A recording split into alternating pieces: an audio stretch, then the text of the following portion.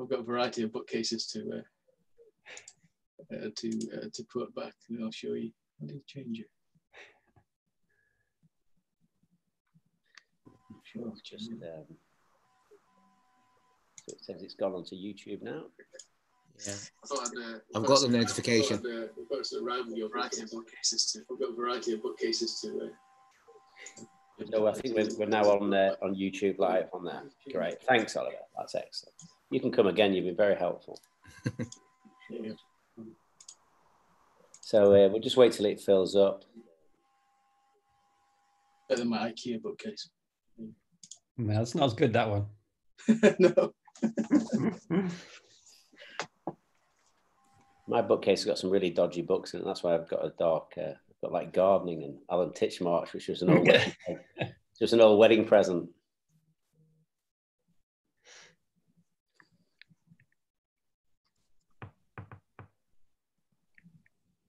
Got all the attendees are all filling up now. It just takes a few minutes for us to get to 100, and then they get diverted to YouTube Live. Do we not see any of them, Mike? We don't see any of them, no. That's a shame. We're just too many. But you can, if you see someone in there that's particularly of interest, you know, we can then promote them to being a panelist. So occasionally, you know, a real superstar opinion is just, you know, wanting to get their own education, and you can then message them, and if they want to come in, they can do.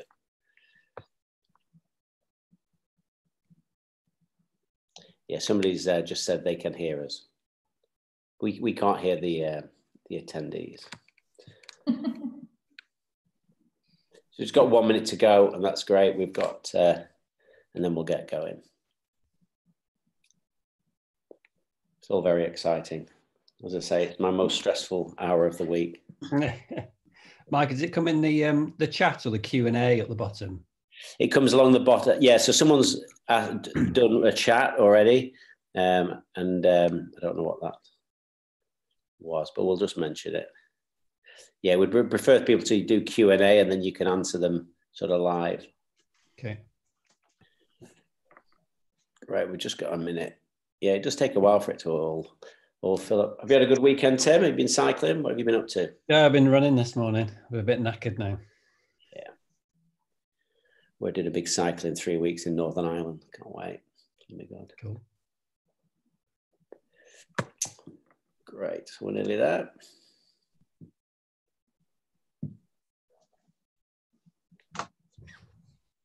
Okay, so it's 8 o'clock. So we'll get started. Thank you for everyone for tuning in on the Sunday evening to Sunday Supper with Wrightington. It's becoming really enjoyable, actually, and we've had some fantastic feedback. So please do give us all the feedback, both positive and negative, because as you know, the only way we get better in life is by learning from our mistakes. So please do keep telling us where we can improve. This week is on hip arthroplasty, and of particular interest for the exam is Tribiology. Asim's going to talk about that, and then the biomechanics of hip arthroplasty, and Tim Board is going to talk about that. And then Debbie Shaw is going to host the MCQ at the end. So these are three of my lower limb colleagues, all of whom have been fantastic during this whole COVID crisis for us all. Next week, we've got knee. So we've got a few patellofemoral OA, I think. No, patellofemoral instability, I think. Or anyway, we'll put the link out tomorrow in the usual manner. And that's about it, really.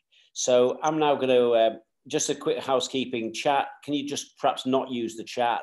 It's a little bit more difficult for us. Just go to Q&A, and then the various panelists will answer that while the speaker is speaking, and then divert a couple of the chosen questions to that speaker. So with no further ado, I'm going to ask Asim now to share his screen, give a 20-minute talk or so on Tribiology, and then there'll be 5 to 10 minutes of Q&A. So thank you, Asim. No worries. Can you see that? Does that come through? Yeah, that's great. Is that working? All right, cool. So hi guys, my name is Asim Rajpur. I'm one of the hip surgeons at Wrightington. And what we're going to do is have a run through of tribology. We'll have a look at some basic concepts, and then we'll kind of look at its application in the kind of setting of hip arthroplasty. For the exam, you need to know both artificial and natural joints, but today we'll basically concentrate on artificial joints, and in particular hip arthroplasty. So in terms of what is tribology, well, it's basically the science of the interaction of two surfaces in motion and its consequences. So friction, lubrication, and wear. And those are the three things that we'll start on, have a look at, and then look at how those three things influence how and what we do during a hip replacement. So first thing commonly asked in the exam, what's friction? Well, friction is the resistance to movement of two surfaces in contact. So resistance to sliding. And the equation that you need to know is the frictional force is equal to the coefficient of friction times by the load. So it's interesting, it's independent of the apparent contact surface area. But if you look at it in more detail, if you imagine the kind of the ultrastructure of a surface, it's got ridges. You know, if you look at it under an electron microscope, there's asperities, there's peaks and there's troughs. And as the load increases, the two surfaces squash together. And so the actual true contact surface area increases, and that's why you need increasing force in order to cause it to slide. So the apparent contact area is irrelevant, but the load influences the actual true contact surface area. So Tim's going to talk about this in his biomechanics talk, but there's no harm in repetition. So not only do we need to know about friction, but also what frictional torque is. And coming from Wrightington, I can't not mention Charlie's LFA principle, right? And I ask it in an exam situation, what does LFA mean? And it's not low friction arthroplasty, it's low frictional torque arthroplasty, because that was his big concept when he used a 22mm head. And so this is the equation of how we can calculate frictional torque. And the other factor that we need to consider is the radius of the bearing. Not only the radius of the head, but also the outer radius of the cup. And so if you use a small head, you're going to generate less twisting force. So you imagine if you're holding a tennis ball in one hand and you try and twist it with your other hand, because of the friction between your hand and the furry surface of the ball, it's going to try and twist your hand. So if you press that harder, there's a more twisting moment on your hand. And so that's frictional torque. And Prof. Robolewski did some nice work looking at its effect, and he's nicely demonstrated that with a bigger cup, you're going to basically need less. It's going to generate less frictional force at the outer surface, as you can see by that equation. If you resolve the two sides of the equation, and he showed that if you use a bigger cup, then you basically get less loosening. But we'll look at this again in the biomechanics bit, so I'm not going to dwell on this too much. It has an influence both on the cup and the socket, and this is just a diagram of basically an X-ray of a large-headed metal-on-metal hip replacement that shows sort of cantilever type loosening in zones 1 and 7 because of the potential high frictional torque generated in a large diameter metal-on-metal bearing. But like I say, we'll come back to this in the second talk. So that's friction. What about lubrication? So without lubricants, you're going to have contact of these asperities between the two surfaces. If you introduce a lubricant in between the two, then you're going to get separation. And if you imagine if you've got no lubricant, then the force is basically going to have to shear these peaks and troughs, these asperities. Now, if you've got a lubricant, then you only need to overcome the kind of the internal friction of the liquid, which is a lot less than the shear force that you're going to require to move the two solids. So you're going to require a lot less force, and that's how lubrication works. Now, you need to know about lubrication regimes, and you may have come across the term lambda ratio.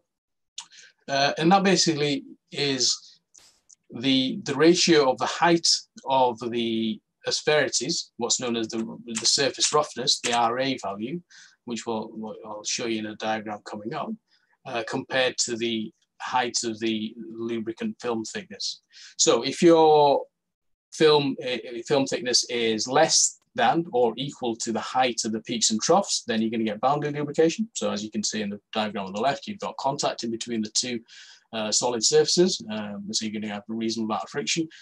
If you're between 1 and 3, then you're going to have less contact. And then if you're over 3, then that's like aquaplaning. So if you're driving along and you suddenly slam the brakes and your wheels lock up, then when you aquaplane, you've got fluid, water in between your tire and the road surface. So that's fluid film lubrication.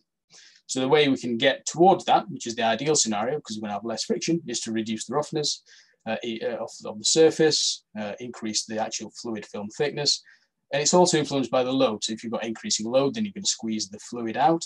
And also the velocity of the bearing. And this is why larger diameter bearings give you a greater chance of getting fluid film, because the rotational velocity of the head is bigger because of the bigger bearing. And so it's going to trap fluid within the joint. So if we look at this diagram here, which you may have come across, it's known as a Strybeck curve. Now it varies based upon the different types of bearing that you've got. And the reason why I put this on is mainly the diagram on the right-hand side, because it kind of influences what bearing I predominantly use in my clinical practice. The Summerfield number, there's a complex equation, or there's a Hamrock-Dawson equation, which if you really want to look into tribology, then I suggest you look at that. But basically, if you imagine the Summerfield number is just proportional to fluid film thickness. So the further you go on the x-axis, the thicker your film of fluid, as you can see on the left-hand side. And so initially, in the hard-on-hard bearings, when you've got little fluid between the two, then there's quite a lot of friction. Whereas in a metal on poly or a ceramic on poly bearing, irrespective of how much fluid you've got in between the head and the socket, the friction is actually quite low. So you imagine when you start movement, you're probably not going to have that much fluid between. So when you stand up from a seated position with a ceramic on ceramic bearing or a metal on metal bearing, before the actual bearing starts to move or you get into swing phase, there's not going to be much fluid between the head and the bearings and the socket. And hence you're going to be on the left-hand side of the curve. And so you're going to have high friction. When you start to walk, you're going to get fluid entrainment, you're going to get fluid within the bearing, and you're going to move towards the right-hand side. So the interesting thing is, if you've got hard and soft bearing, it doesn't matter where you are on this curve, you pretty much got low friction all the way through. And so that's one of the reasons why I have a personal preference towards hard and soft bearings, and we'll come back to that. So what is wear? So we looked at friction, lubrication, and wear. So wear is the mechanical removal of a material as a surface as a result of the movement, as opposed to corrosion, which is the chemical dissolution. So we're not going to look at corrosion today, but mainly wear. But corrosion is something that comes up as well that you need to look at. Now, the debris that's produced is a result of the two asperities. The roughness is basically interacting, and that produces wear debris, which varies dependent on what kind of bearing you've got. The roughness of the different materials varies, and this again affects the lubrication and the wear mechanism. So as we mentioned, this is a concept that you need to understand, which is surface roughness. So this is basically the average value of the peaks and troughs. And the various different materials that we commonly use have different RA values. So polyethylene is roughly 1 micron, metal is smaller, it's in the order of 10 to 20 nanometers, and ceramic being the smoothest. So it has, if you look at it under a microscope, it has the lowest surface roughness. So there are different types of wear.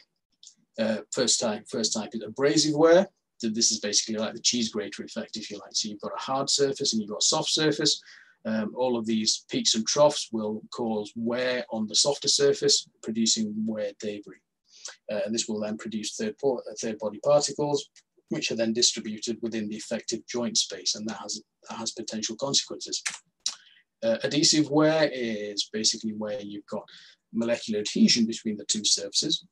This can cause high stresses within the polymer, the polyethylene, and this can cause the plastic to break. And then fatigue is similar to adhesive wear, but it's repeated cyclical loading, and so it gets over the numerous cycles that you have, it causes a fatigue failure of the surface. And this can be exacerbated by things like polyethylene oxidation, where you can get subsurface, you can get delamination, and you can get catastrophic failure if you've got a lot of oxidation going on. I'm not going to go through this too much. This is all in Ramachandran, these two bits, because this is basically the modes of wear. Mode 1 wear is normal. the actual articulating surface producing the wear. Mode 2 is the one articulating surface versus a non-articulating surface. Mode 3 is third body. And then mode 4 is two non-bearing surfaces. Now, this is commonly asked in the exam in terms of what do wear particles do, and the factors that influence it. So depending on the bearing, you get different types of particles. So polyethylene produces particles in the region of 0.3 to 5 micrometers, whereas metal and ceramic bearings produce particles in the nanometer range. And its effect really is determined by the amount that it's produced, and also the morphology and the number and the volume, and the type as well. So it's interesting that cross-linked polyethylene, for some reason, seems to be more kind of immune-provoking than conventional polyethylene. And if you want to look into this, Fisher has devised the concept of functional biological activity. So this is how biologically active the particles are multiplied by the volume. So the SBA, the specific biological activity, is determined by the factors that you can see on the left-hand side of the slide. If you look at polyethylene, which is commonly asked, and what it does, the pathways on the right-hand side, the main thing that you'll read about is the Rankel pathway, which is in the middle. And basically what happens is the macrophages phagocytose the polyethylene particles, they activate the Rankel pathway, and it causes osteoclasts to be activated, and then osteoclasts end up causing the osteolysis. So what can we do to reduce wear? So as with any exam answer that we're going to give, there's patient factors, surgical factors, and implant factors. Surgical factors we'll look at again in the biomechanics talk, but in terms of patient factors, if you think about the wear equation, so it's Archard's wear equation, if you want to know the name, and that's given in the middle of the slide. So the volume of the debris that's produced is proportional to the load, and the sliding distance, and inversely proportional to the hardness. So the heavier the patient, the more potential wear there's going to be. The bigger the sliding distance, so the bigger the head, then you're going to get more of a cheese grater effect. So the bigger distance that's going to be travelled by the head over the softer bearing surface, and it's inversely proportional to the hardness. So the harder the material, the less wear you're going to get. So in terms of implant factors, we know that higher molecular weight, MW's molecular weight of the polyethylene, really can reduce wear. There's various different types of machining and processing, cross-linking being the main one that can reduce wear. And then we also need to prevent the oxidation and deterioration of the polyethylene as well to maintain its properties. And also the choice of the counterface as well. So on the right-hand side is a 28-year follow-up X-ray from Wrightington. You can see the hip on the left has got ceramic head, hip on the right is a metal head. It's also cross-linked poly on the left and non-conventional on the right, and you can see the wear difference between the two. So polyethylene is something that's quite commonly asked about in the exam. It's something that we need to understand. And so we'll look at these concepts these tribological concepts in the setting of hip replacement now. So in terms of the ultrastructure of polyethylene, it starts off with the ethylene monomer, and then through something that's known as the Ziegler process, which uses heat, pressure, and a catalyst. The catalyst is titanium tetrachloride. It produces polyethylene. So you can commonly get asked to basically, if you get asked about how polyethylene is produced, I would draw that little diagram at the top and explain these three things. Now, if you look at the ultrastructure, there's two main regions. There's two types of structure within it. There's an amorphous region, which is basically like higgledy-piggledy spaghetti, and it has also ordered regions, which are crystalline. So you can see on the right-hand side, you've got these crystalline lamellae, and then you've got these spaghetti bits in between, and the two are connected together with time molecules. And roughly speaking, it's just over about 55% crystalline and about 45% amorphous. Now, in terms of how they differ and how they're produced, these are the main things that you need to know about in terms of what resin you start with, how it's consolidated, how it's cross-linked, stabilized, and then sterilized as well. Now, pretty much all of the medical grade polyethylene is produced by one company called Ticona, and it's either GUR 1020 or 1050, and these are basically just two names of ultra high molecular weight polyethylene. And the reason why the higher the molecular weight, the less the wear. It's because there's more fibers kind of getting entangled, and so there's less bits that are sticking out, and there's less chance of those shearing off as the counter surface moves across. So the higher the molecular weight, the less the wear. Now, once you've got the powdered polyethylene, it's then turned into the bearing surface by either ram extrusion or compression molding, and it's much of a muchness between the two. There isn't too much difference between the two, really, using modern methods. It's then modern polyethylene is cross-linked to reduce wear, and then it's stabilized as well, and we'll go through why you have to do this in order to get rid of free radicals, and then it's sterilized. So if we look at some of these bits in isolation, in terms of the cross-linking process, the reason why we cross-link is to reduce wear. So if you imagine you've got the amorphous region, which is the spaghetti-like area, if you create cross-links in between the chains, then there's going to be less chain mobility, and it's going to be less likely to wear out. And the way that you can cross-link it is if you apply energy to the structure, it causes breakage of the bonds, generates free radicals, and then the free radicals can then cross-link with the neighboring chain. And so it causes cross-links in between the amorphous, between the chains in the amorphous region. So I think that's an MCQ question that sometimes comes up as well. So the cross-linking happens in the amorphous zone, not the crystalline zone. Now, not all of these free radicals will cross-link, so you'll still have some residual free radicals. And the problem with that is, if you leave residual free radicals and you then expose oxygen to it, then you can basically get oxidation of the polyethylene.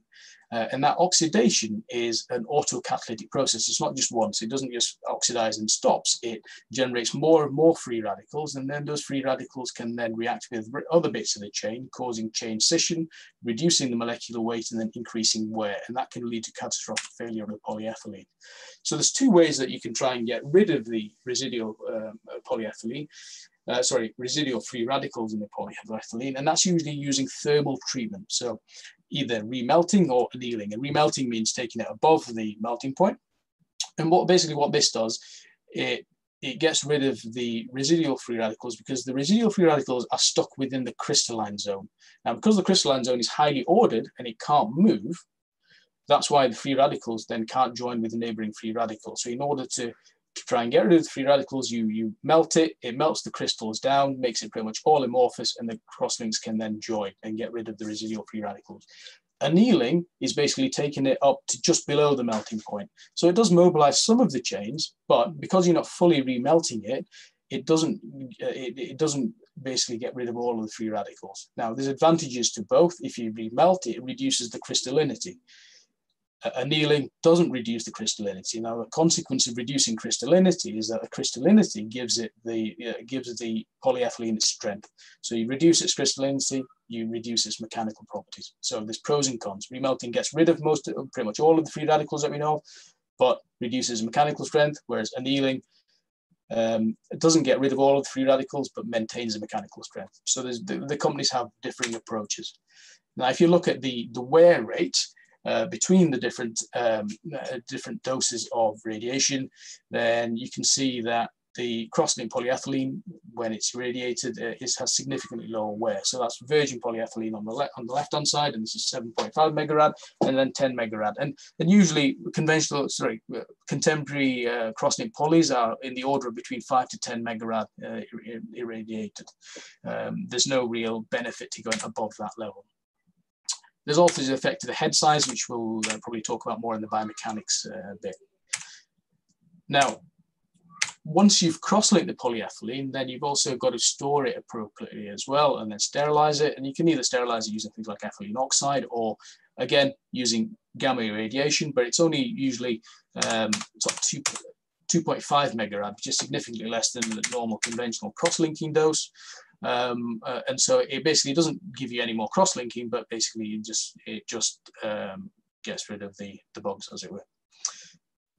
The issue is you've got to do it in a inert environment, because you will still generate some free radicals, and if you've got oxygen knocking about, you'll get oxidation, and then that can cause issues with its mechanical properties.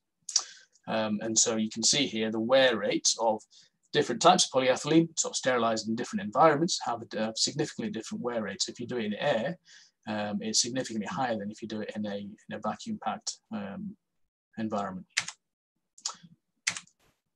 So as we discussed, the cross-linking is good for wear rate, but it has a detrimental effect on its mechanical properties.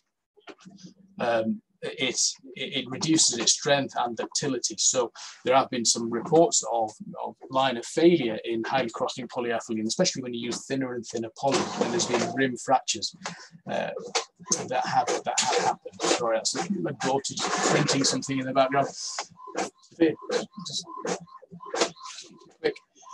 Where was I? In terms of, so we've mentioned about remelting and annealing. Those are the two things that you need to know about in terms of thermal processing. We'll move on from that. Now, in terms of if you want to talk about some evidence of is cross-linked polyethylene actually any better, then probably the paper that I would quote is Glyn Jones's RCT, where he looked at conventional versus highly cross-linked polyethylene. This is a couple of graphs that we've taken from his paper. It's in the BJJ, and it shows significantly lower head penetration using RSA. For the highly cross-linked polyethylene compared to conventional poly. Also, its volumetric wear is significantly less, as you can see on the right-hand side. If you want to look at meta-analysis in terms of osteolysis, this is a forest plot from Kurtz's meta-analysis that shows significantly less osteolysis in the highly cross-linked compared to the conventional poly. Now, in terms of wear rates, sorry, I'm running out of time. There is a significant difference in wear rates depending on the counterface as well. So we basically talk mainly about polyethylene here, but you've got to also consider what you're going to use for the head. So as we mentioned, the RA, the surface roughness of the ceramic head, is significantly less than a metal head. So you can see the differences in wear rates between the different types of bearing couples. So metal and polyethylene having the highest, ceramic having approximately 50% less. And then if you cross-link the poly as well, then that brings it down even further. And then the kind of the lab wear rates of hard-on-hard bearings are even less. But whether that actually translates into a clinical advantage is debatable. If you look at our NGR, ceramic on poly at 13 years seems to be the kind of the gold standard in our poly, and that's reflected in other registry studies as well around the world. So if we just consider the counter surface, the commonly asked about ceramic heads. The advantage, it's very resistant to scratching. It has a desirable scratch profile, so you might get asked to draw this, which is basically what happens if you scratch a metal head versus a ceramic head, and it's basically to do with the pile-up, the heap-up. So metal head, you'll get these ridges produced, which then increase the surface roughness and then will gouge through your polyethylene, whereas the ceramic, you won't get pile-up, and so you don't get that effect. As we said, it's very smooth, the reduction in the RA value, and also the wettability as well. So imagine if you've just freshly waxed your car, then it's a very non-wettable surface and it's hydrophobic, whereas ceramics are very wettable. So you're more likely to get fluid film lubrication on a ceramic head compared to a metal head. So yeah, sorry, I think that's 25 minutes, isn't it? So that's a bit of a run through tribology and its kind of application in a hip replacement setting.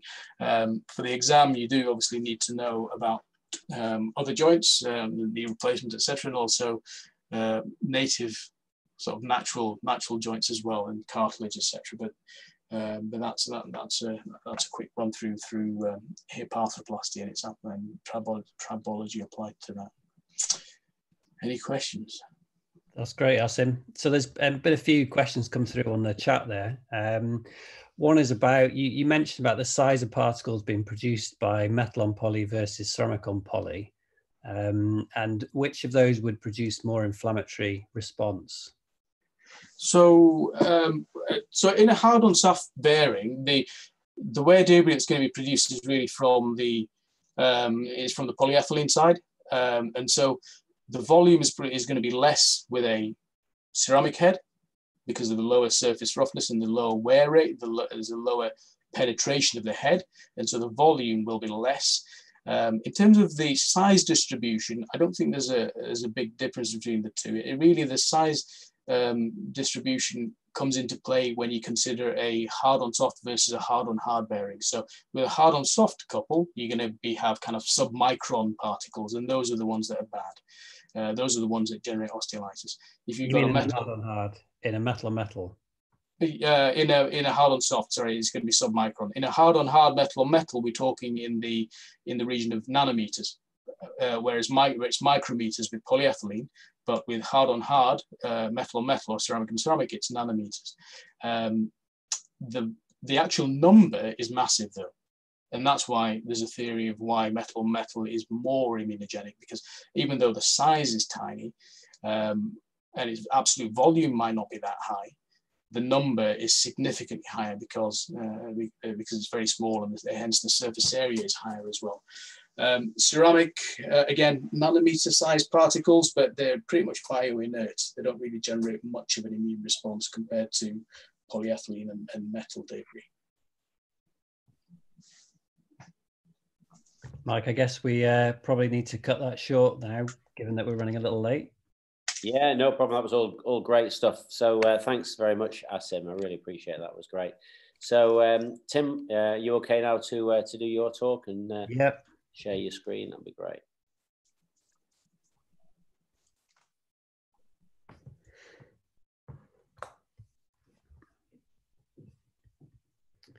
Okay, so we're going to talk about biomechanics of the hip now, and Nassim has talked about some of these issues already, but you know, as with everything, yeah, repetition is beneficial sometimes.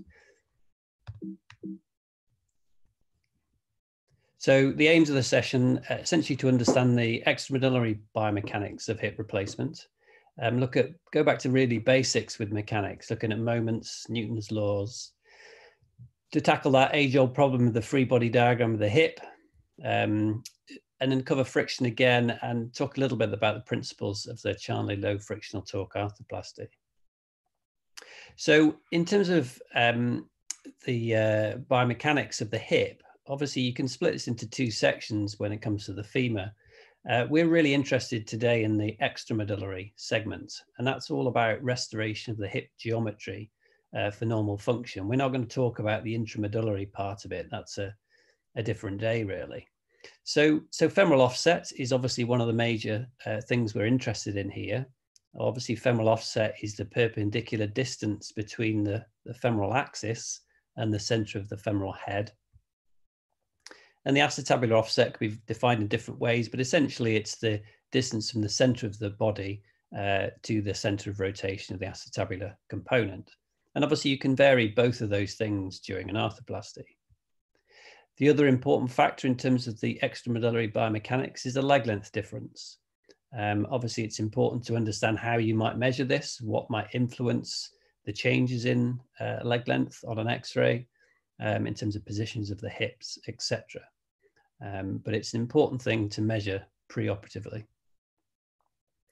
So when you're going to do a hip replacement, one of the really important factors is to understand what the system is you're using, whatever that might be. You really need to understand what the options are in terms of the offset and the leg length, where the neck cut might be. Is it a progressive offset with a different stem, or is it a fixed offset in different sizes? There are different ways that the offset can grow with implants. So it's vitally important that you understand the thing that you're actually using. And I say really that templating is key. So yeah, everybody should template a hip before they start, and afterwards go back and look at that and analyze what they did, whether it went well, or you know, what could have gone better. This template is missing some things in terms of, you know, what the leg lengths were preoperatively and measurements of offset. But I would counsel that really it is key to a hip replacement to do a templating. So offset, what is offset? Well, we've talked about that already. It's the perpendicular distance from the center of rotation to the femoral axis. And it's important to understand that that does change as you rotate the hip. So I've got a hip stem here. I don't know if you can see the stem, but you can see that as you rotate the stem, the offset reduces until the offset is 0 if you're looking directly down the axis of it like that, okay? You rotate it back and it becomes maximum, and you keep rotating around and it go back to 0 again. So because obviously the femur is 15 or so degrees anteverted at the neck, you can see then to get on that graph, to get the maximum offset, i.e. the true offset, you then need to internally rotate the hip when you're doing your X-ray.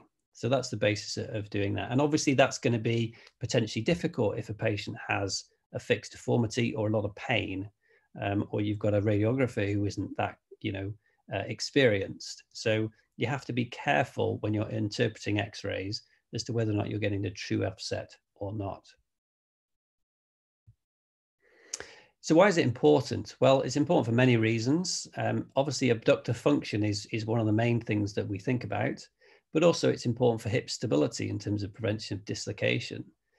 It can affect the wear rate of poly, and obviously it's going to cause impingement if you don't get appropriate offset. So you can get impingement between either the implant and bone, or soft tissue and bone, or the implant and soft tissue. So restoration mechanics will allow the maximum range of motion of your hip. So let's talk about mechanics then for a moment. So moments, we know what moments are. Well, it's just a turning force, isn't it? It's very straightforward, and I think people do sometimes get a bit confused, but essentially it's just the force times the distance. And then if you can't remember what the measurement is, well, it's force times distance. So it's force is newtons and distance is meters. So it's Newton meters. And in order to create a moment, you need a fulcrum or a pivot. If you haven't got a fulcrum or a pivot, you're not going to create a turning force. It's just going to be a force pushing it in space. So let's think about equilibrium. So when we're trying to work out free body diagrams, it's always good to think back to a sort of basic seesaw arrangement like this. So you can see here that this is in equilibrium. We've got, and to have equilibrium when you have a pivot like this, you obviously need the anti-clockwise moment to equal the clockwise moment. So this clockwise moment here is equal to the anti-clockwise moment. So there's no movement of the seesaw. It's completely static. If we look at the calculation for that, so obviously the clockwise moment, the chap there is wearing 1,000 newtons and it's a meter away. So that's 1,000 Newton meters. And then 500 newtons at 2 meters away is also 1,000 Newton meters. So therefore it's balanced, straightforward enough. It's important to understand that when the distance that you need in that calculation is the perpendicular distance from the fulcrum. Okay, so if you've got a force acting at an angle, you need to take the perpendicular distance, the shortest perpendicular distance from the angle of that force. So what about joint reaction force? Well, in this situation, the joint reaction force is that compressive force at the pivot. So the two guys obviously pushing down the wood of the seesaw onto the support in the middle. So how do we calculate that? Well, we know from, so Newton's first law is that if something is in equilibrium, then the overall forces acting on it add up to zero. So the sum of the forces is zero. And in this situation, we only have vertical forces. We don't have any horizontal forces at all. So therefore, we can add up the two downwards forces, which add up to 1,500 newtons. So the joint reaction force is equal and opposite to that. And obviously, forces being equal and opposite is Newton's third law. So you can also think about what happens if we do something with where these people are sitting. So if we moved person A closer to the pivot, so reducing the lever arm, then to maintain the equilibrium, the force would have to go up. So we'd have to put on weight or hold a weight. But then obviously he isn't 1,000 newtons anymore. He's, let's say, at 1,250 newtons. But that means that the joint reaction force is going to go up. So because he's increasing the vertical forces. So you can see how changing the lever arms and changing the forces can influence the joint reaction force. So let's try and translate that to the hip then. So as you can see here, this is essentially the same thing. So we've got a seesaw of the pelvis. The pivot is the femoral head. The abductors are one side and the body weight is the other side. So this is a person in a static single leg stance. And we can do the calculation. So obviously we've got force times distance on one side, ABY, is equal to W times X on the other side. So if we increase X and decrease Y, so we're basically lateralizing the center of rotation, then the abductor force must increase to be able to balance that increased clockwise moment that the body weight is producing. And therefore the consequence of that is that the joint reaction force goes up. And then equally, if you decrease X and increase Y, so you medialize the hip center, then the abductor force can reduce because it's got a better mechanical advantage, and the joint reaction force can then go down. So we can see that by changing these variables, so moving the center of rotation medially allows the patient to reduce their abductor effort, which reduces the joint reaction force. And then we can use this understanding to work out why a patient does a Trendelenburg gait and how a walking stick aids a patient. And these are classic exam questions. So let's look at that in more detail. So Trendelenburg gait. So we've got the same picture here. We've got the same equation. So if this patient lurches to the right with a Trendelenburg gait, effectively by lurching, they bring their body weight closer to the hip center rotation. So they reduce X. So WX reduces, and that means that the abductor force can go down as well, because it's obviously has the clockwise moment reduces, so therefore the anti-clockwise moment can reduce as well. So the abductor force is a large determinant of the joint reaction force because it's virtually vertical, and therefore the joint reaction force goes down and the hip doesn't hurt quite as much. So that's why a patient with hip arthritis will walk with a Trendelenburg gait. So we look at the walking stick issue. So again, we can introduce the walking stick on the left-hand side, which, as you know, is where you should hold the walking stick if you've got right hip pain.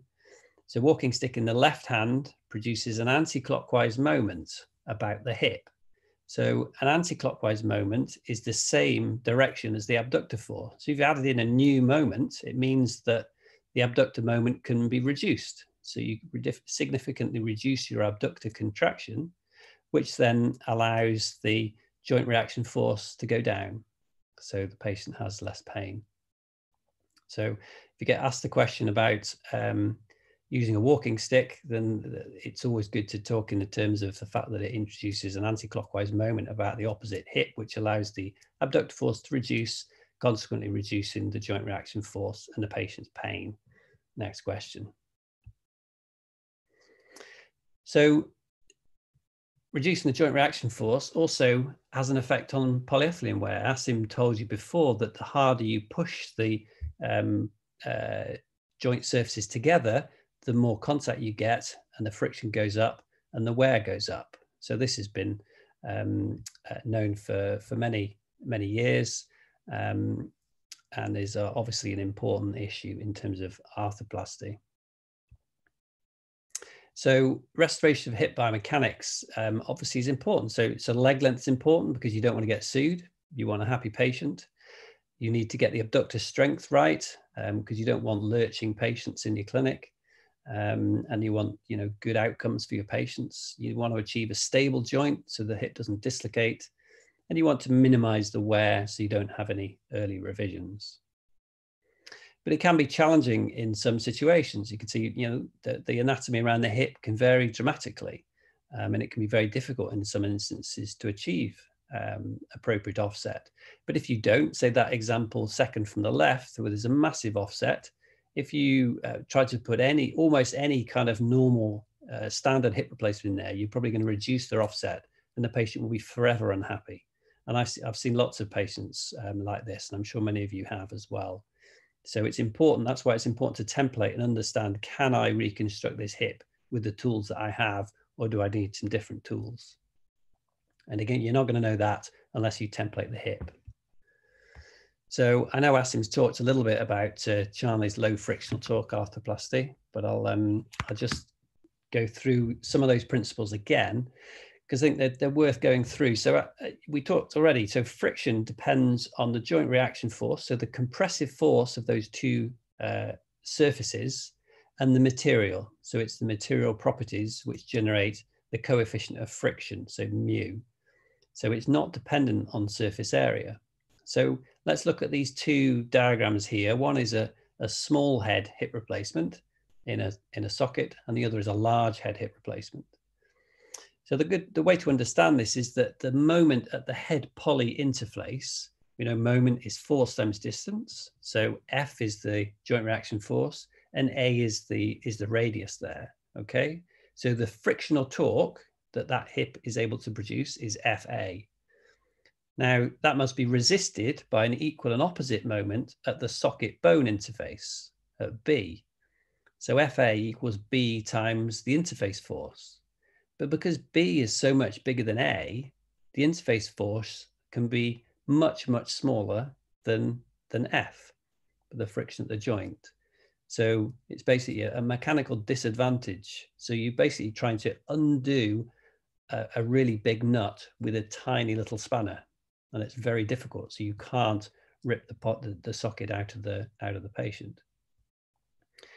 The converse situation where you have a large head in a socket of similar size, again, the moment at the head poly interface is F times A, and that's balanced by B times the interface force. But because B is so similar to A, then the interface force is very similar to the frictional force at the joint, which is much larger than in the small head example. So if you have a situation where you have, say, a metal on metal, which is contacting because you haven't got that lambda ratio, patient first gets up, that frictional force at the bearing surface is going to be virtually the same as the frictional force at the socket bone interface. So that's how that's put forward. So where, again, sliding distance, Asim did cover that again. So it depends on the force and the sliding distance. The joint reaction force is exactly the same for different head sizes. So having a small head doesn't do anything for your joint reaction force, but it does change the sliding distance. And as you can see here, I've calculated this. So on the left, the small head, the sliding distance, if it goes through 180 degrees, that's half a circumference of a circle. So the circumference of a circle is 2 pi r. So it's pi r, so pi times the radius of a 22 head, which is 30, which gives you 35 millimeters sliding distance. For a 36 millimeter head, that sliding distance is 57 millimeters. So it goes up dramatically with a bigger head size. So a big head's better or worse? Well, it's all about range of movement and stability. So primary arc is, again, a classic exam question. So the primary arc is the range, the angular range of movement from impingement of the trunnion on one side of the hip all the way through to impingement on the other side. And that's obviously determined to a certain extent by head size. These two diagrams here, you can see the primary arc on the left is much lower than a primary arc with a bigger head. However, it's not always the case, because if you have a much wider neck, then you will reduce your primary arc. So now we can see you've got a bigger head on the right, but the primary arc is actually smaller than in the small head on the left, because it's about the head-neck ratio. And you'll see that many manufacturers have altered the shape of the area just underneath the trunnion of the hip to reduce the AP diameter to try and improve the head-neck ratio. And then obviously jumping distance is the distance that the head has to move to come out of the socket, which is effectively the radius. So a bigger head will always get you a bigger jumping distance. So head size summary, so stability is about head-neck ratio as much as it is about head size. Bigger heads give you a bigger sliding distance and more wear. Now that's particularly important if it's a scratched head. So if you have a scratched metal head, then that's going to suddenly produce a massive increase in wear. Thank you very much.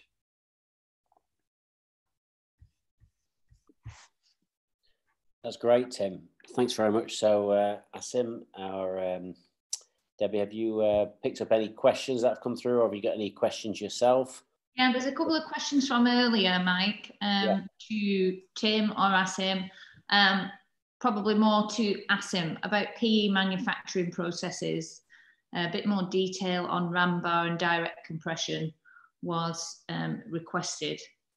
Now, whether or not we can cover that now or perhaps provide. Yeah, no, I can touch on that. I mean, in terms of the modern processes in between, kind of direct compression molding or ram bar, I think previously there was differences, but now both are still used. There is kind of hot isostatic pressing as well, which is used in poly as well, which is like Arcom, which is one of the polys that is out there. But there's not much difference between all of them. Basically, in terms of ram bar, you basically get the pellets or the powder, you put it into a machine, and you basically melt it all together, and a big bar comes out, which then you cut and secondary machine. Whereas direct compression, you put it into a mold, which is the shape of the component that you want. It may need some secondary machining after that, but realistically, using modern techniques, there's much of a muchness. There's not too much between the two.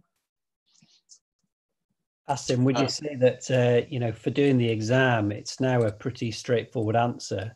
If you get asked, what bearing surface would you use for a patient having a hip replacement, whether they're young or older, the answer now is almost, you could get away with just saying ceramic on poly for almost everybody. For everyone, yeah. You're never going to be criticised for that. No, I think that's I mean, that in reality is my go-to bearing as well. So ceramic on poly, it's such a reliable construct. And it avoids all the issues of the hard-on-hard bearings that you've talked about in terms of the high frictional torque. And you see, in a wear simulator, the hard-on-hard bearings look great. The ASR looked absolutely superb in a wear simulator, but when you put it into a person in vivo, it's a totally different matter. And if you think back to that Stribeck curve, it's if you draw a Stribeck curve, you're going to get 7 or 8. But basically, what it means is, when during the gate cycle, the only point you're really going to get fluid film in a hard-on-hard bearing is during swing phase. All the rest, when you start from static motion, you're going to get stiction friction. When you load it, when you heel strike, pretty much most of the fluid within the bearing is going to disappear, and so you're going to be on the left-hand side of that curve where you've got high friction. Whereas if you've got a hard and soft bearing, that curve was pretty much flat. So it doesn't really matter which bit you are in the gate cycle. You're in a relatively low friction environment. And that's why I like hard on soft bearings. I think they're a lot more forgiving. And then you don't have the issues of ceramic fracture as well, squeaking, noise generation, etc., etc. So I think for an exam, if you say ceramic on poly, you can't be criticized in any patient, in any age cohort. So basically looking at it for a very simplistic perspective, a hard-on-hard bearing surface is supposed to have fluid film lubrication. It's a planing water skiing hip. But in reality, you just don't get that in a patient because of various factors. They're not moving at the right speed. They stop and they sit down for a while and then they get up, and all these issues. And a hard on soft bearing is always boundary lubrication, so you don't have to worry about getting that fluid film. And it's pretty much low. Yeah, irrespective of whether it's boundary or fluid film, the coefficient friction is always low. Yeah. Asim, I think a reasonable follow-up question in the exam, I think you might have already said, but if your choice is ceramic on poly, in any age group, Sorry, Debbie, you cut out. Sorry, say that again. Do you have a cut-off for age for your use of ceramic heads? Well, it's an interesting question. I mean, I think personally, as a rough ballpark figure, I think if anyone's got a life expectancy more than 10 years, that's a kind of a rough thing I have in my head.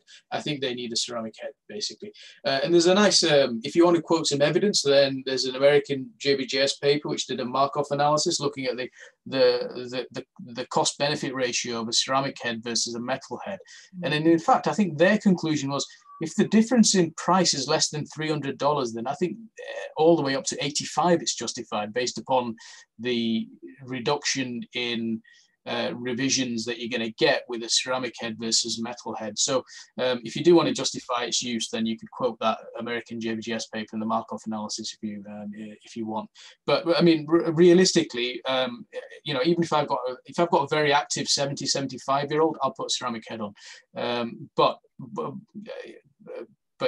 people use a kind of arbitrary 65 age cutoff. But but you know, there's 65-year-olds and there's 65-year-olds, isn't there? So, so I think, you know, you could justify its use in all, basically. That's great.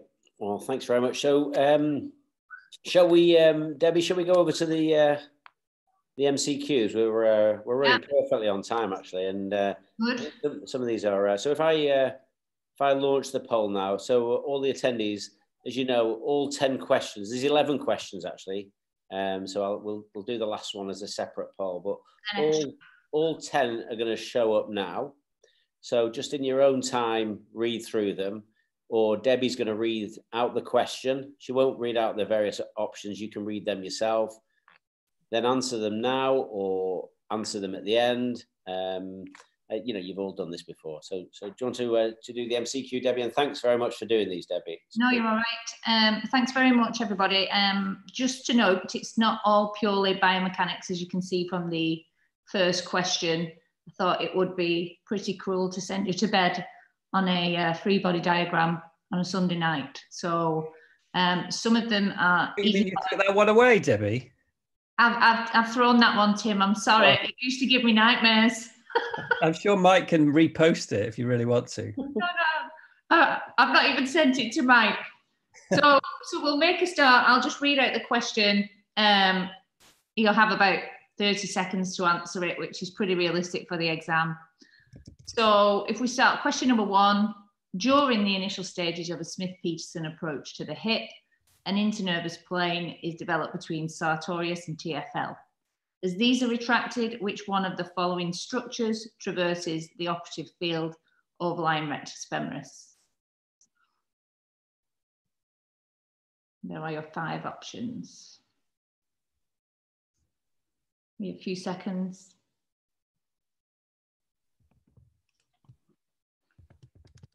Next question, guys. Which of the following statements about articular cartilage is false? The superficial layer accounts for up to 20% of the depth. The middle layer, 40 to 60 of the depth. We've missed a word out there, Mike. The deep layer accounts for approximately 30% of the depth. Fibers in the deep layer are orientated perpendicular to the joint surface. And the water content increases with the depth of the cartilage. Yeah, I'm just going to stick to the questions.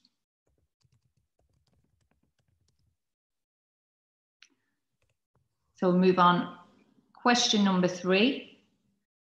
Which one of the following is a requirement for establishment of a biofilm surrounding a total joint arthroplasty prosthesis? Are the panelists answering the questions as well? No, they don't. That would be just too traumatic. I did the tumour one a few weeks ago, and I didn't share with people what I got, but it wasn't very good.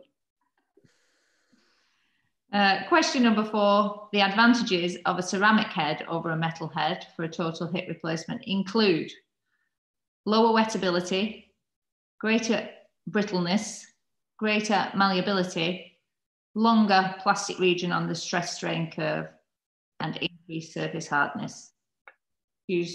Actually, just hang on.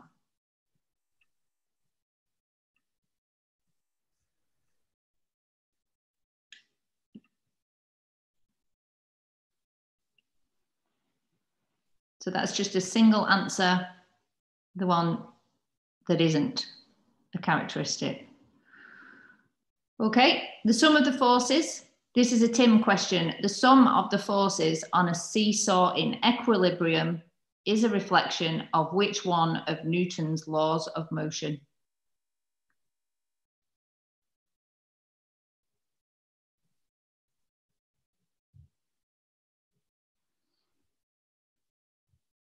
Question number 6. Friction at the hip surface depends upon all except. Choose an answer A to E.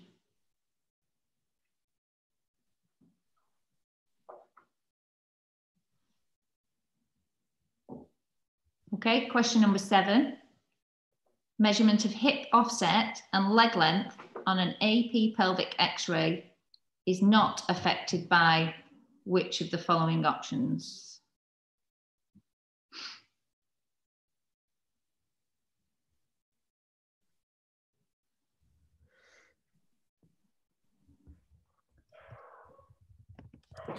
If I'm rushing, will somebody just put something on the chat, maybe? Question number 8. Which of the following best describes the resultant forces of an increased offset stem when compared with a standard offset stem?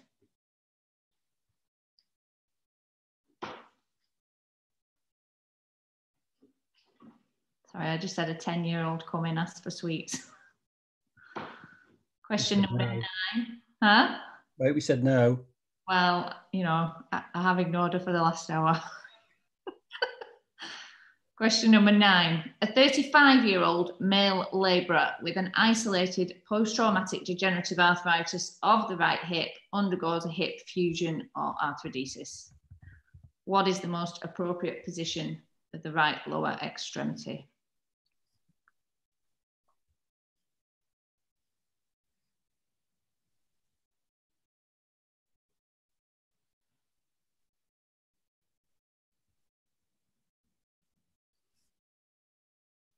So the final question has actually come up wrong. So I'll read the question.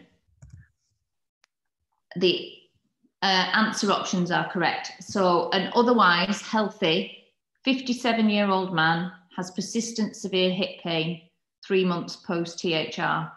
What is the next most appropriate step in management? That should be question number 10. And the options are correct. Sorry about that, Debbie. No, that's all right, don't worry. I've got it here at the side of me anyway. Do you want to just read that question out again, just so... One sec. So an otherwise healthy 57-year-old man has persistent severe hip pain 3 months post total hip replacement. What is the next most appropriate step in management?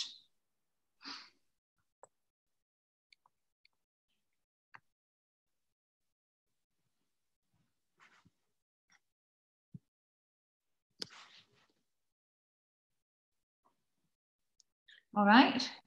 That's great, Debbie. So 59 of the 100 people have voted. Brilliant. 63 have voted. So do we get a show of... Yeah, I will do. When I've ended the poll, we'll be able to share it. So I think what people do is they just write it down on a piece of paper, you know, question 1 and their answer, and then they go back at the end now and the fun. Yeah. So not everyone's going to answer them. Okay. So as soon as it starts to say 77 have answered. So we'll just wait till we get to a few more minutes. Fantastic. So I remember, you know, I got asked to examine the hip in as a long case patient, and it's the sort of thing where, you know, you've just got to get it nailed off, haven't you? Really? Yeah. You know, clinical examination is key, and in the short and the long cases, and I think it's really worth just practicing on normal hips. Most definitely. If you do a normal hip, you know, you're going to pick up pathology. See lots of patients. I think from the MCQ point of view, hip is largely basic science, biomechanics, tribology. There's not a lot of clinical in the MCQ for hip. Would you agree with that, Tim? Asim, I think it's predominantly basic science. Yeah, I think that's probably true. I'd echo Mike's point as well about examination of the hip. You know, if you just examine your friend, not necessarily your friends, maybe family, and you know, and friends, just get in your head what the normal range of motion of the hip is like, and if you've got that tactile knowledge in your hands of what it feels like when you feel something abnormal, you'll know suddenly. If you only ever examine abnormal hips, how do you know that it's abnormal? You know, you need to have a baseline. And it's flexion and internal rotation. That's the first thing to go in almost every single hip pathology. So if Tim, you know, if the examiner said you've got one maneuver to assess this patient's hip, is that what you go to? Yeah, patient supine, flexion of the hip, internal rotation, looking at the face. Yeah. That'll tell you almost everything you need to know. Not everything, but almost. So when I was an examiner, you know, there was a lot of shoulders came in, and shoulders are obviously quite painful. And after the patient had been examined by 2 or 3 candidates, obviously we didn't want to keep having that patient examined all morning. And all we did was just flip to the other shoulder, which was a completely normal shoulder. And we're asking people doing an exit exam, can you examine this lady's normal left shoulder? And candidates would just look at us as though we're completely mad, as though we're asking them a trick question. I mean, this is just a slam dunk, you know, it's just easy points, isn't it? So just examine normal, and, you know, and see where I did that fantastic brachial plexus talk. Just learn how to do a normal brachial plexus. Okay, so we've it's pretty static now. So at 80% of people voting, which would be around. So I'm going to end the poll. Brilliant. And then we're going to share the results now. Okay, Debbie, do you want to just talk through these, why something's right or why something is wrong? The question is about the Smith-Peterson approach. So the Smith-Peterson approach uses an internervous plane between the femoral and superior gluteal nerves. So first you go through sartorius and TFL, and that is when you come upon the ascending branch of the lateral femoral cutaneous nerve. So the correct answer is B. Lateral cutaneous nerve of the thigh is far more lateral. When you're following on in this approach, once you've gone past sartorius and TFL, the next plane is through rectus femoris and gluteus medius to expose the hip capsule, and then you can detach the straight and reflective heads of rectus femoris for a better exposure. So the correct answer there was answer B. Because Debbie, I mean, a lot of people have answered lateral cutaneous nerve of the thigh, and that's obviously something which is at risk in that approach, but that's much more superficial, isn't it? I think that's the sort of trick of the question, is that everybody sees that, oh yeah, that's the one, but yeah, actually it's already fairly deep once you get to sartorius and TFL. Yeah, exactly. Okay, next question. Which of the following statements about articular cartilage is false? The answer, which the vast majority have got correct, is that the water content increases with the depth of the cartilage. So the other options, the superficial zone is 10 to 20%, the middle 40 to 60, and the deep 30% in general. And with increasing depth, the concentration of proteoglycans increases and water and collagen content decreases. Is that right, Tim? Yeah. Okay, next question. Question number 3. So which one of the following is a requirement for the establishment of a biofilm surrounding a total joint arthroplasty prosthesis? The correct answer is E. So well done. So planktonic bacteria freely float around in suspension and don't form biofilm in general. Biofilm can form very early and doesn't require staph infection for at least 6 weeks. So that's an incorrect answer. So osteolytic lesions are caused by infection, but are not necessarily required for biofilm formation. And exposed metalwork is not necessarily required for the formation of a biofilm. Okay. So the tip on that one is, if you can't remember what planktonic bacteria are, you know what plankton are. They're things that float around in the sea.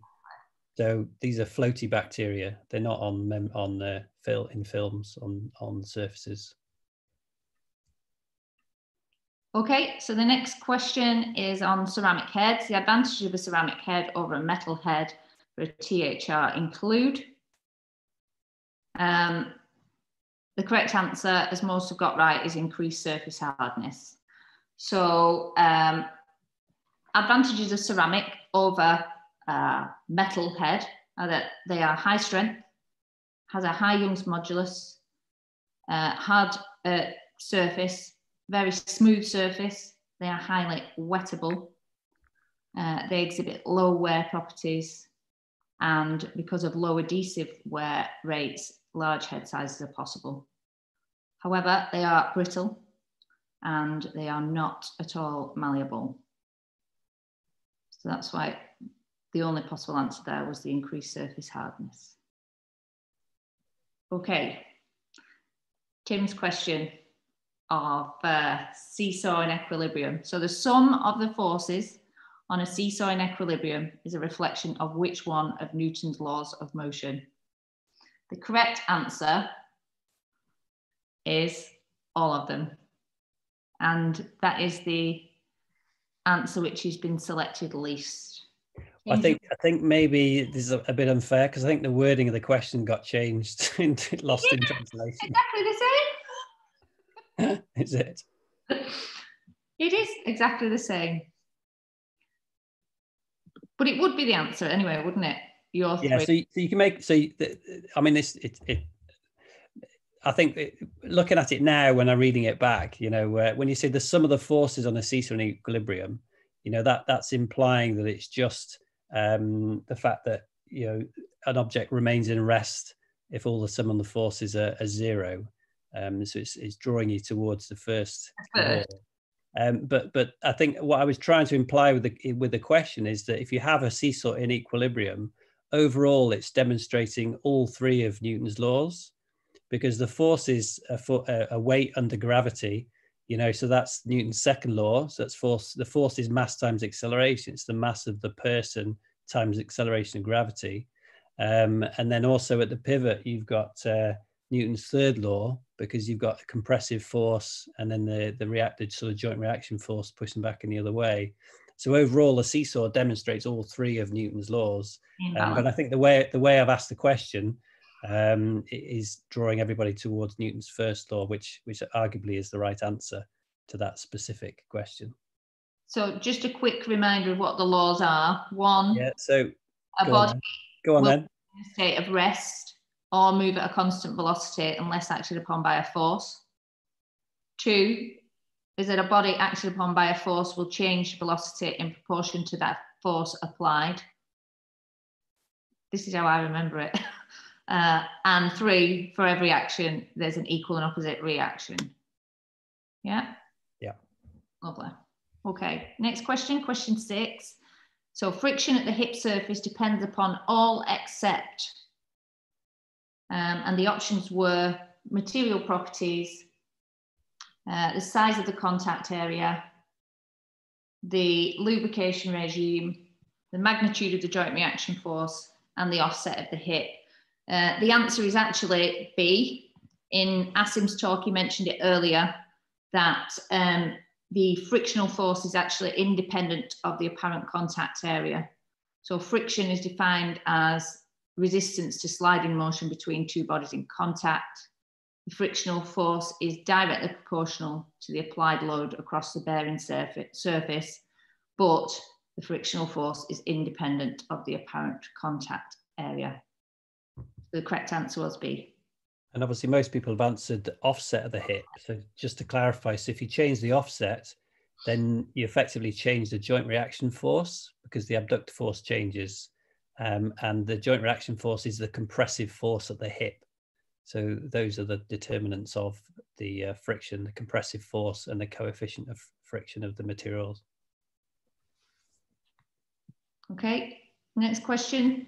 Measurement of hip offset and leg length on an AP pelvic X-ray is not affected by hip rotation, hip flexion, fixed flexion deformity of the knee, X-ray beam centralization, and a fixed spinal scoliosis.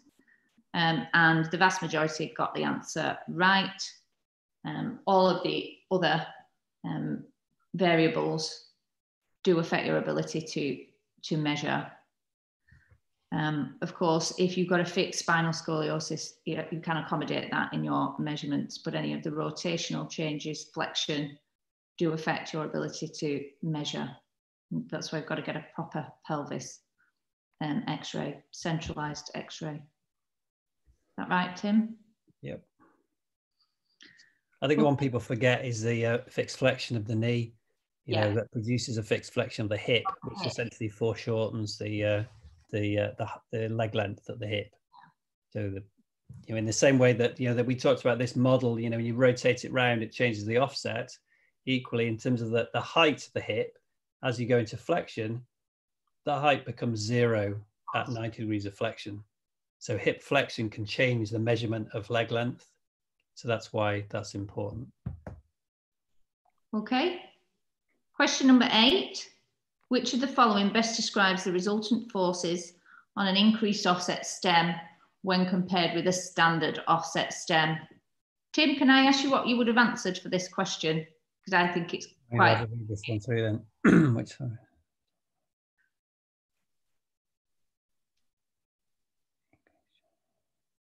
Increased. So it's forces on the stem. Well, I don't quite understand the answers. Increased joint reaction force, comma, increased. Increased torsional load, it says.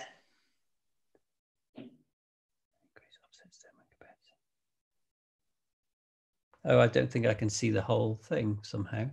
Yeah, sorry. I think if we have too many words, it doesn't allow us. So I apologise for that.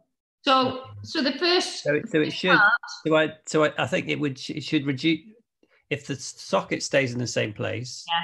And you increase the offset, then the joint reaction force should go down. Yeah. Because the abductor force goes down, but having an increased offset stem gives you bigger torsional forces. Yeah. So the answer is actually C. So you got it right too. Well done. So not far off there for the candidates as well. So just a few more people actually said that the forces would be increased in both joint reaction force and increased torsional load. But the joint reaction force actually decreases with the increase in offset of the femoral stem. Next question. This is a really common question in the exam, in the MCQ, because it's easy to ask about. So it's about the position of hip arthrodesis.